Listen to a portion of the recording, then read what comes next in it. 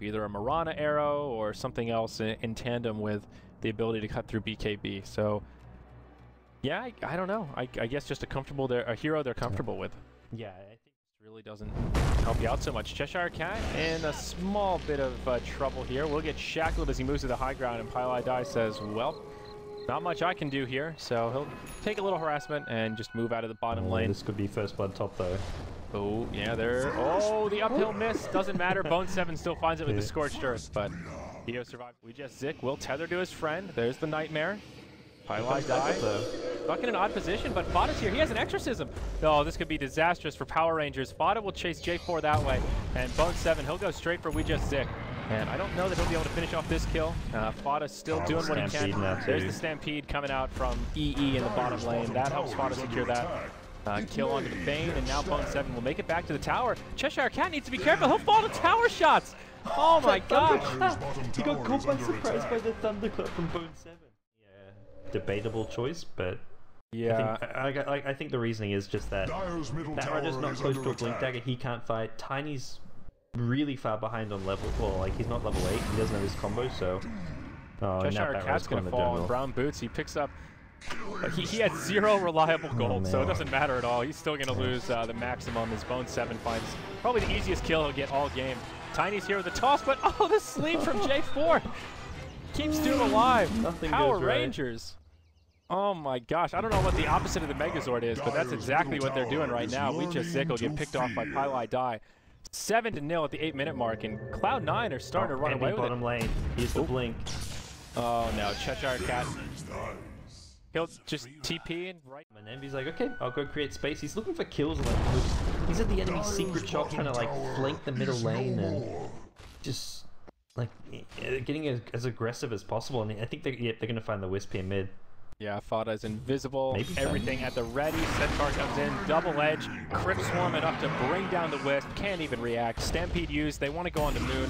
They'll throw a toss. Has already used his Avalanche, and that should be a kill. Eternal Envy doing a lot of damage to himself, but timing those initial items. The Blink Dagger, then either the BKB or Aghanim Scepter following that. And the Midas, even though it accelerates your farm later on, that's not really where Brew excels. He can be okay later on, but where he really excels is doing what Envy is doing on this Centaur right now. Getting a fast blink, moving around, controlling the tempos, and here they'll just shut down Shotchlo completely. Even the dunk from Pylai dies there to make it an easy kill. Make sure the Primal Split doesn't... And... yeah, Centaur showing us what he's made of. Yeah, when you're getting this Midas, it's basically saying, well, we're screwed, we can't really fight right now, so I may as well get a Midas since Blink Dagger. I'm not going to fight with a Blink Dagger, so you can fight with a Midas, but Envy knows what the Wisp is up to. He's like, okay, Wisp is stacking these camps, let's go hunt him down. PowerRangers get their first kill of the game on Owie 2000 down bottom, but now Moon caught by a hoof stomp. The Stampede used as well. We just Zik gets off the tether that pulls him onto this little high ground, and maybe he'll be okay, but a Crypt Swarm will finish him off. There you go. Has a silence available. He'll actually not use it, and Brew manages to get off the split. Maybe intentional, just to waste the cooldown.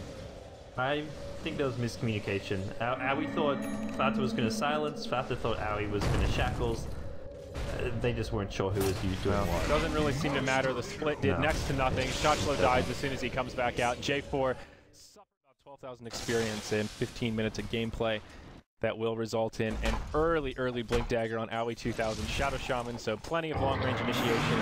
This Brewmaster, even if he has an ultimate available, I don't see him getting it off anytime soon, as they have plenty of crowd control to try and lock him down. Silence comes out, Envy gets caught inside of the lasso, but he'll just mech up. Now the Fiend's Grip on him. He's just too damn tanky. It'll be a 2-0 to get things started. Now they relocate. They have enough damage to bring down Envy. But Cheshire Cat taking a lot of damage from the Exorcism there. He'll go down. We just Zik off to the side, and this is looking like it'll be a full team wipe. Doom pops the ulti onto Moon, and there's your Fissure to slow him up. Ultra kill for Fada. It's a 1 for 5. If available, Fada with the ultimate, but this tower will melt pretty damn fast.